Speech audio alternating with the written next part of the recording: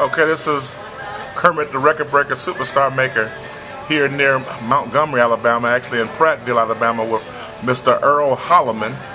He was the world champion human beatbox up in New York City in 1985. Errol, back then, like in 1985, we're talking about a long time ago. That's what, 25 years ago now? Yes, 25 years ago.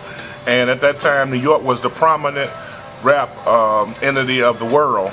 You know, how was it for you to come from an area like Cleveland to go up to New York to compete against people from all over the world to eventually become the human beatbox champ? How was that experience like? Well, it was an experience of a lifetime. A lot of people didn't think that that a no-name in New York, I was considered a no-name, would be able to come up there and win the whole thing. But it was real ecstatic for me. It was a chance of a lifetime, and I had nothing to lose. I was hungry at the time, and we went up there, and I just put my best foot forward and won the whole thing. Okay. So how many people you had to compete with? Oh man, the two hardest components, the two hardest people that were left, that came down to three, was myself, a man by the name of Eugene Edie, and Mixed Machine Wise and Stetson Sonic. It ended up coming down between me and Human Mixed Machine Wise, and I ended up winning. Now, at that time, there were people like Dougie Fresh that was doing that, and Biz Marker. Where were those guys at that time? How did they let you slip away with that title when they're like, you know? Well, a lot of they were well informed before I got there.